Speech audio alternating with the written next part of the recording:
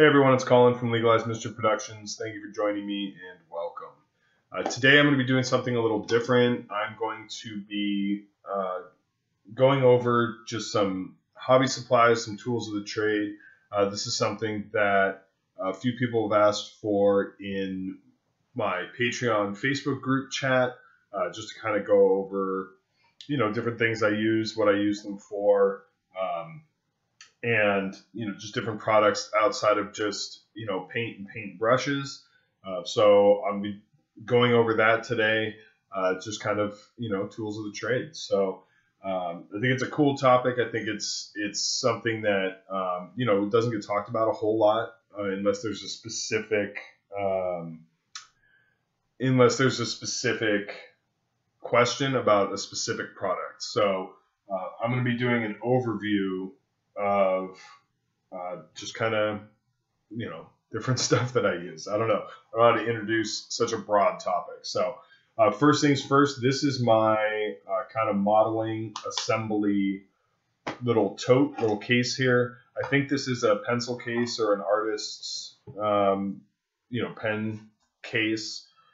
And I like it because it has all my kind of assembly tools in it. If I'm going down to the game store or something and I'm just going to be doing some assembly, I can just grab this and it has everything that I need in it for the most part. So let me get some of this stuff out of the way first.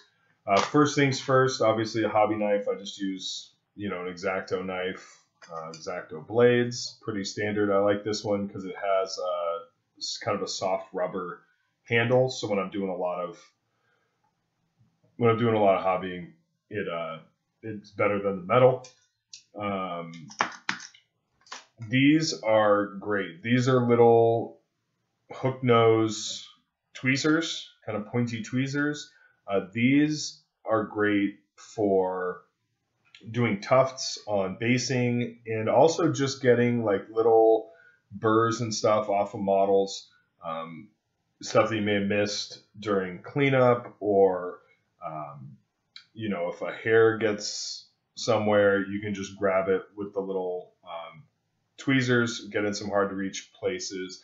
Also, when doing assembly for like little tiny fiddly bits, I'll wrap the ends in tape and I'll use this to place stuff, especially if it's inside, under an arm or something like that.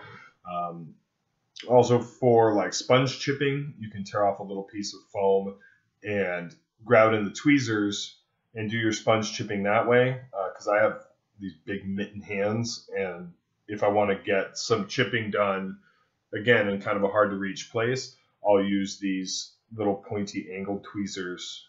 These are like $6 or something. You can find them on Amazon. Pin vise, very, very important for drilling barrels and pinning models in general. I like this model because the back of it spins, so I can it rests against the hand, and then the rest of the drill spins independently, so I'm not taxing the palm of my hand. This thing's great. It's, again, $5, $6 maybe. Then I'll get to all this pinning stuff here in a second. Then just a regular set of tweezers, just for whatever, just random applications whenever you might need a pair of tweezers. You never know. That's a cleaning brush. You can leave that. I do have the Citadel Games Workshop brand mold line remover. I've found that it is not terribly helpful on infantry models or models with small parts. This thing is pretty burly. It's a big tool, and it takes off a lot of plastic when you use it. That being said, it is really, really, really good for terrain or large models, or especially terrain. This thing will just go through terrain like a hot knife through butter. I mean, this really is fantastic for terrain. Usually when I'm scraping mold lines, I just use the back of the X-Acto blade, and I'll just clean mold lines like that. It works really well. right up until I start wearing the skin off my fingers, and then I know I've probably done enough assembly. I have three sets of cutters. These are just standard like wire cutters that you can get from any hardware store. These are for obviously like really tough applications.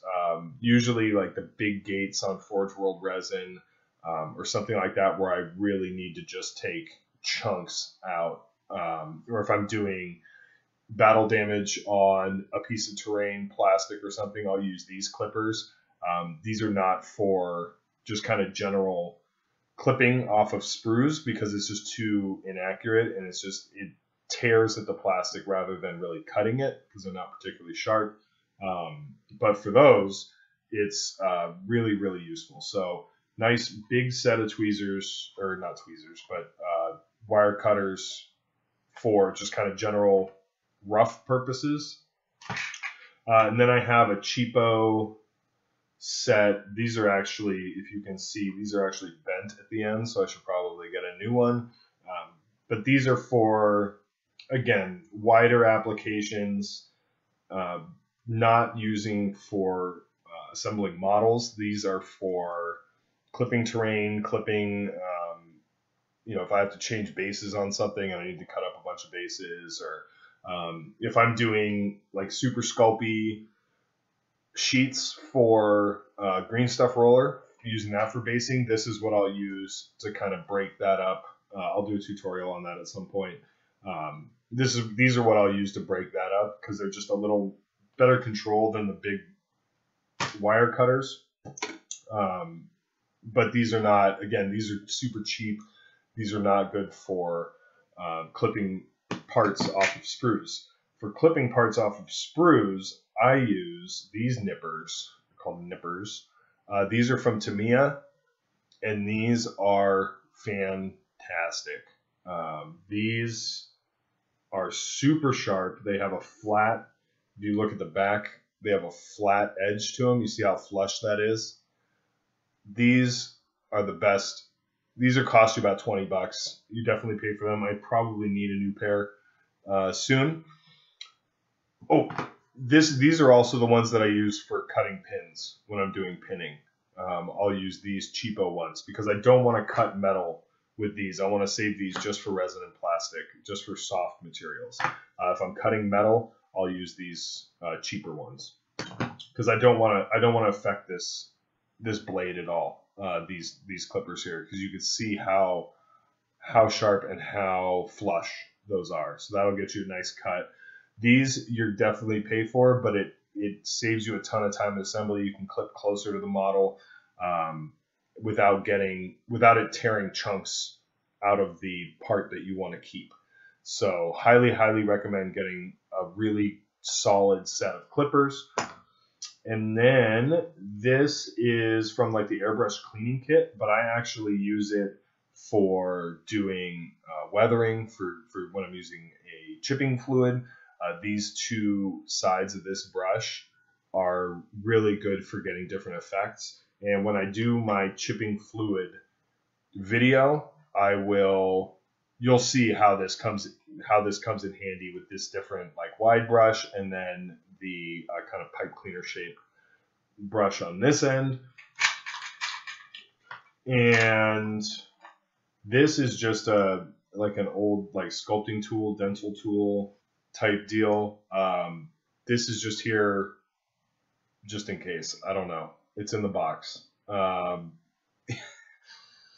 It's for chipping, or if I need to move around stuff on texture, or if I'm going through on the bases and pushing rocks and stuff into basing material, I'll use this. This is just a throwaway. If I ever need to poke something, I'll use that. Drill bits, we got kind of a mix. We got kind of a mix here. Some of these are from the hardware store, so you see we have old, like these are used for pinning, but they're the bigger parts, so I leave those in there. Some of these are from the hardware store. Some of these are from Amazon. Just all different sizes. You never know kind of which size you're going to need for bigger gun barrels, or just drilling, whatever you need to drill. So those are in here. Obviously, they're all kind of like around 1/8 of an inch. These are the drill bits that I use for pinning. This I ordered from Amazon. These are 3/4 millimeter drill bits. I don't know how that translates to standard, but these are the ones that I use. And when I am doing pinning, I use beading wire from the craft store, from Michaels. This doesn't have a gauge on it. It's just the kind of medium side. They have basically like 3 different thicknesses. They have a thin, which is way too thin. They have a thick, which is not useful for pinning. And then they kind of have this medium size. And this stuff is great. I use the kind of copper looking one. You get 10 yards of this wire for, I think, like $7. And one of these will last you probably forever. They last me a couple years, and I pin a couple hundred models a year, a few hundred models a year. So it's more wire than you'll ever need. The trick is just finding the right drill bit. These drill bits, I ordered like a dozen at once for, I don't know, $10 maybe. And they come from China, of course, but they break. So I ordered a bunch at a time. I still have, it looks like 5 or 6 of them, but they will break when you're pinning. It just happens because they're super, super thin where the grooves are for pinning. So order a bunch. Once you find it, just order a bunch of them, get a bead of wire, and you'll be set for pinning probably forever. These larger pins are, so these larger rods for pinning, these and these kind of, I guess I could probably take this out of these sleeves here. But these are from P3, and these are actually really helpful. I use them for doing larger things like Forge World Knights and Titans. So these, the really thick brass rod I used for pinning the Warhound Titan that I did last year. I'll be doing another one next year, or the assembly at least. So these I use, and the cool thing about the P3 set, the pinning set, it will cost, again, $7 or $8, is they come with the rod. They come with like 4 or 5 of these rods and the drill bit for them. So you don't have to guess. You don't have to go buy that separately. It's one kit, and it comes with the drill bit. So if you're going to be doing a big model like that, I highly recommend the P3 set. Just because it's a one-click bundle type deal where you get the right drill bit, you get the right rod, and it works really well. Recently, I went out and bought drill bits for magnetizing, and these, again, off Amazon from China. These are really, really good because they have like the 2 millimeter and 3 millimeter bits and kind of everything in between.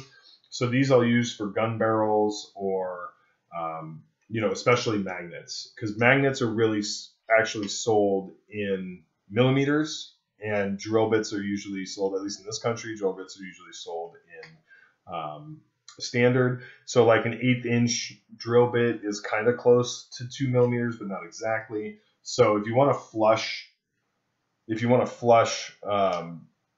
seat for your magnet, then you want to get the right size drill bits. This is 0.8 millimeters to 3 millimeters, and it goes up basically 0.2 or 0.3 for each bit. This was, I think, $5 at the most. So this thing's really cool. I'm glad that I picked these up because now I have pretty much, all the drill bits I'll need. I say that, and then I'll probably end up ordering some. As far as magnets go, these are 2 millimeter by 1 millimeter magnets. You can't see them that well. These are really good for weapons and stuff like that, or hands that have, Space Marine hands. 2 millimeters are good size. These are very small. and I just get that. These are rare earth magnets. Do not buy the magnets from your game store. They are ridiculously overpriced. Don't buy hobby packaged magnets in general. Like, I know Army Painter sells magnet sets. It's stupidly overpriced. It's one of those things that hobby companies get away with because people don't know better. But they package like 20 magnets or 15 magnets in special packaging and say it's for miniatures and charge like $12 for 10 magnets or something. I ordered 200 of these 2mm magnets for I think $10, $12. And again, off Amazon. So do not buy hobby packaged magnets ever. Go on Amazon and order the right magnets. You can find them in any size. These are 2mm by 1mm. I think these are 3mm by 1mm. These are, looks like 3mm by 2mm. So these are for bigger, heavier weapons,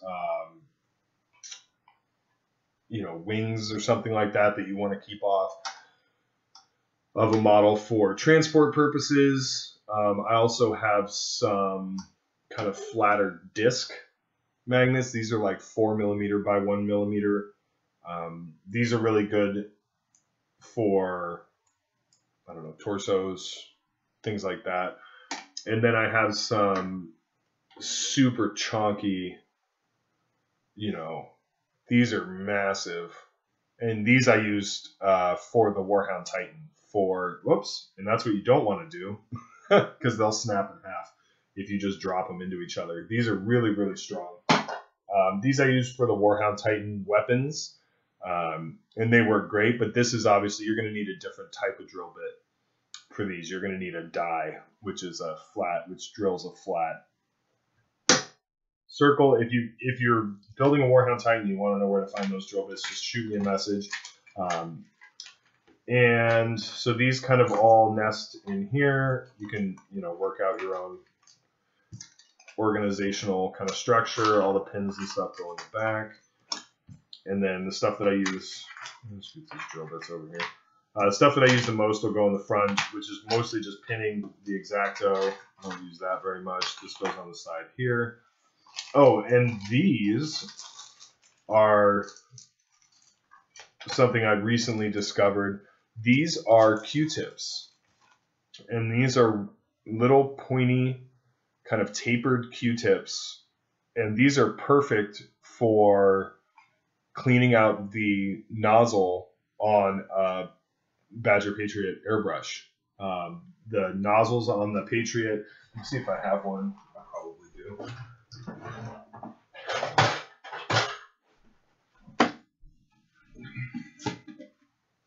Nope, that's the brand new one. Okay. This is my airbrush graveyard here. So they send you these cool boxes. This is where I have replacement needles and then just parts from kind of decommissioned airbrushes. This is my Sotar 2020 that died, so I used it for parts.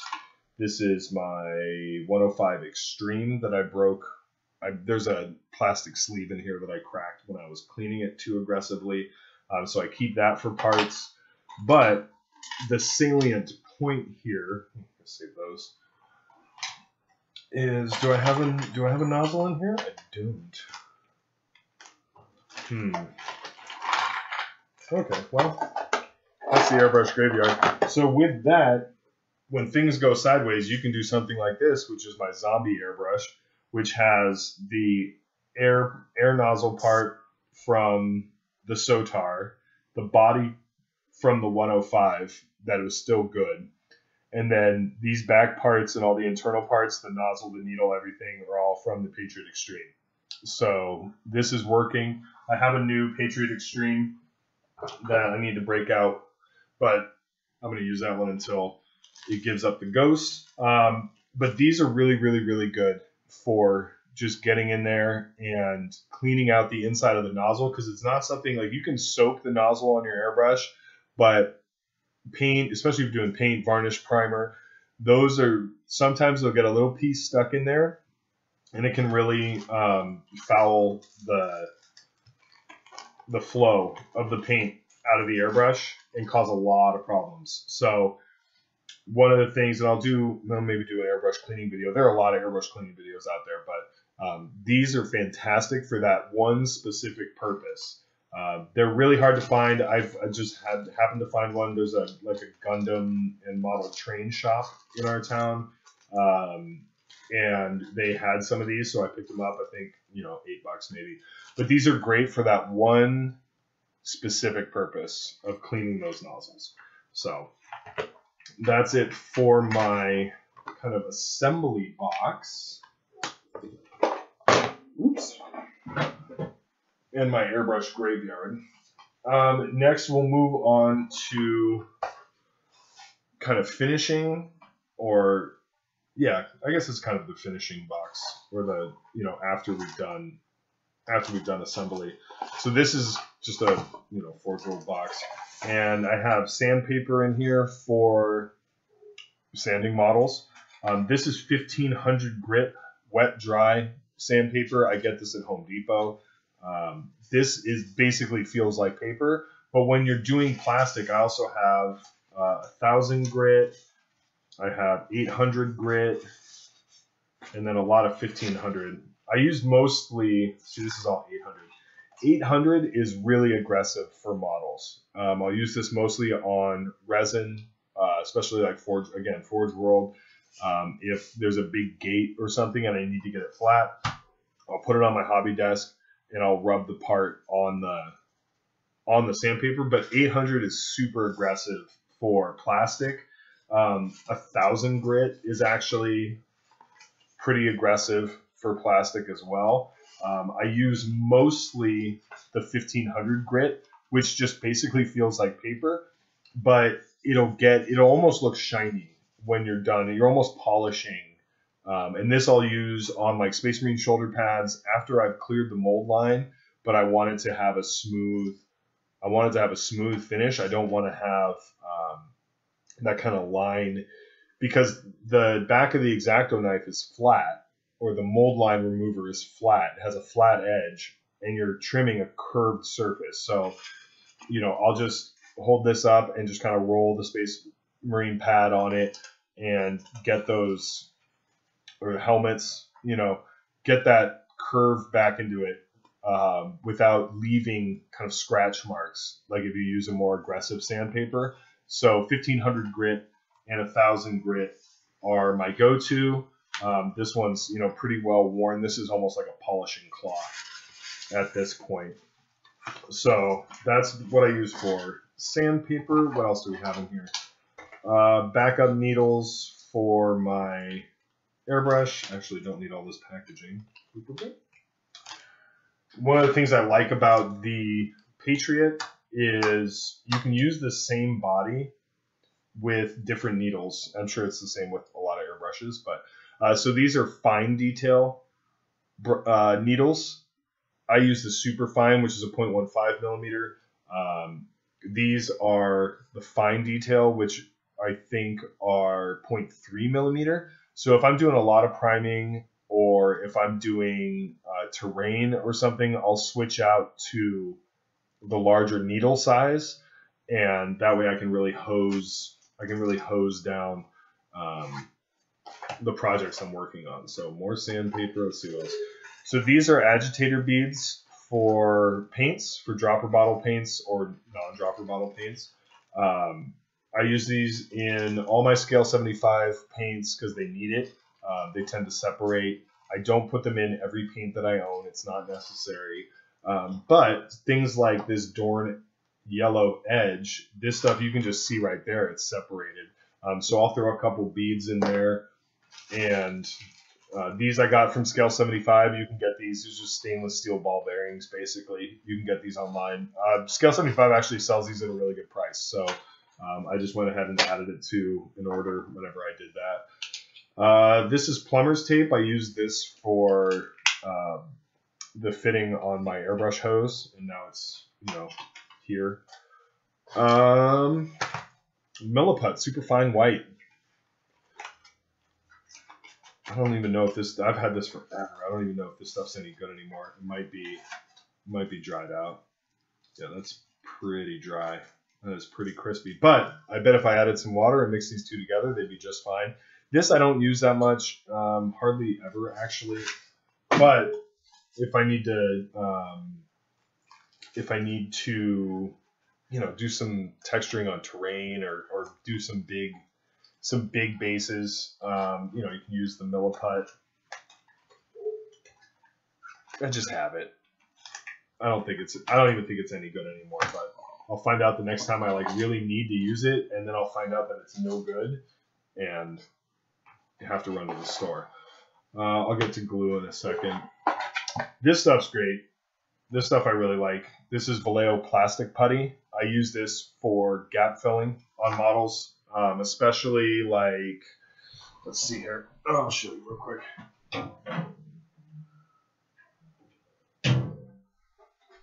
So like Space Marine Eliminators, Primaris Eliminators, they have this seam that goes right down the cloak, which is not ideal. So what I'll do is I'll put some of this plastic putty on a base or something, and I'll get my brush, I'll mix it with a little bit of water, and I'll brush it into the crevices to kind of fill that in. And then I'll come back with that 1500 grit sandpaper and might start out a little higher. Maybe I'll start with 1000 grit. And I'm not doing a model prep. Yeah, it's 1000 grit. I'm not doing a model prep session right now, but coming with 1000 grit, and this stuff just sands right off. And on the flat, so the thing I like about the plastic putty is on the flat surfaces, it'll actually just slough right off and just leave it in the gaps. And you can see there, like especially on the shoulder, it's just coming right off.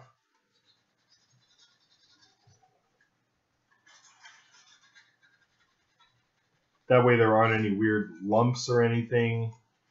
It's not protruding from the surrounding area. It's just kind of go against the grain down here. And it's, you know, you got to kind of work it a little bit because it is a really, really fine grain sandpaper. So we'll just work that seam a little bit. And I don't know if you can see that very well, but that bottom seam is really filled in nicely. Then we'll go back with the 1500 and kind of polish that off. And once that's primed, you won't even be able to tell that there was a seam there. So this stuff is great. Water soluble, it's workable. I need to touch that up a little bit in there. It's still a little wide, but I'll do that on my own time. This plastic putty is great. I recently ordered some Tamiya plastic putty because this bottle's getting a little tired, but I've had this thing for years, and it's a great product. So Vallejo plastic putty. I'll let you know how the Tamiya plastic putty works out, but I'm expecting good things because Tamiya is a really good company. So that stuff's great for gap filling. That is my go-to. And then this is just poster tack for blue tack for putting, you know, posters on the wall when you were a kid. I use this for maybe a little bit of masking. Not often, though. I don't really like masking with this stuff. What I do use it for is I'll use it for, you know, just putting you know, a couple heads on, you know, a paint pot or something. If I need to have a little holder, I'll put them on a paint pot or I'll put them on bases. If I'm converting something or kit bashing something and I want to see how it's going to look, I'll just break off a little piece, you know, put it, you know, if I was thinking of attaching, you know, a bolt to this guy's back or something, I wouldn't, but, you know, I could just put a piece of blue tack there or a piece of poster tack there, put it on and just kind of see how it looks. and then it doesn't affect, you know, the underlying. It doesn't affect the underlying surface, so it's not going to leave a residue or anything. And then here I have Tamiya masking tape, and this stuff is worth its weight in gold. For masking for paint, this is my go-to. It's worth the extra money to not have stuff peel. I absolutely swear by this stuff. So spend the extra money, get the Tamiya tape. I've had too many bad experiences with, you know, painter's tape, frog tape, or masking tape, or, you know, all these different kinds of tape. I just go with the best, which is Tamiya. And real quick, I'll run through this tray of different products.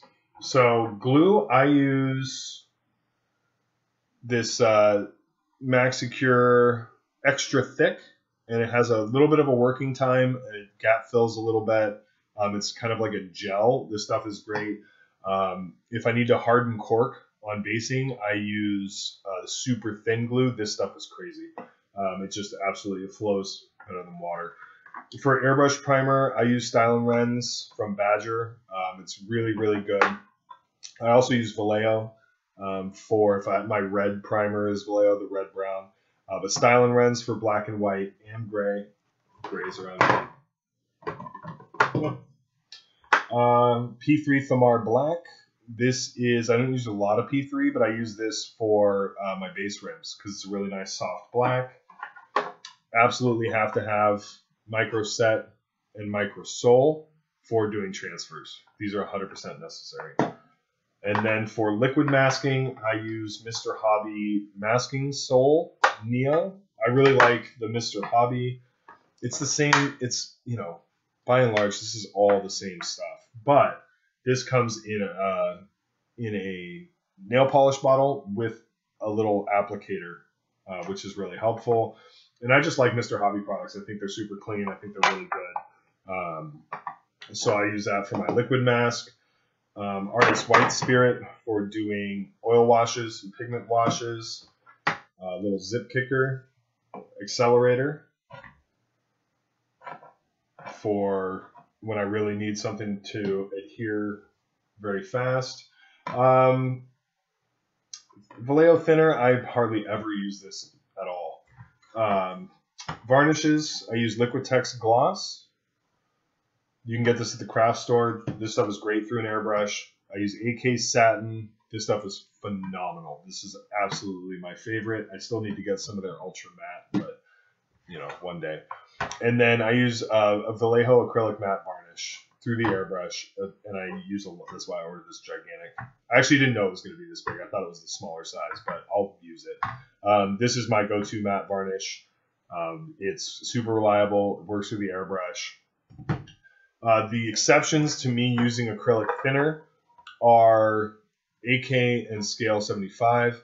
I've just found that their branded thinners work better with their paints, and they absolutely need them. So water doesn't, I use 99% of the time I thin paint with water, but for AK and for Scale 75, I will use their thinner to thin their paints for the airbrush because it just works better. So that is a tour of my hobby products and hobby kind of accoutrement. Hope that was informative. Let's see. I will leave that there. So I just keep them all in this big tray and I keep it under the desk, and kind of I can grab a lot of it just by feel, but sometimes, you know, I'll just have to pull out the tray and come on. See, I took all this stuff out and now none of it's going to fit back in the right way again. So I hope that was informative. Yeah, next time maybe we'll go through just different paints and paint products and brushes and Oh, before I forget, so this is what I use for brushes, and these are kind of old. Oops, let's see. Zoom out a little bit. These are kind of old, junky. These are in the texture and dry brushing and terrain section. These are the brushes over here that are actually still good, that have a nice point. But what I wanted to show you, these are old airbrush needles that bent because I hit my airbrush on the table or whatever. These are fantastic. Hold on to these. I use these for everything, for poking dropper bottles or, weathering, or, I use these all the time. So don't throw those out. Keep those. You never know when you might need just a sharp pointed something to use to clear a jam or something. So yeah, that was my final tip. Thank you for tuning in. Hope that was informative. If you have any questions or you need a link to something, just let me know, and I'll be happy to post one in the comments. Next we'll get back to painting some miniatures. But again, this was requested by more than a few people, so hope you found it interesting, and we'll see you soon. Thanks.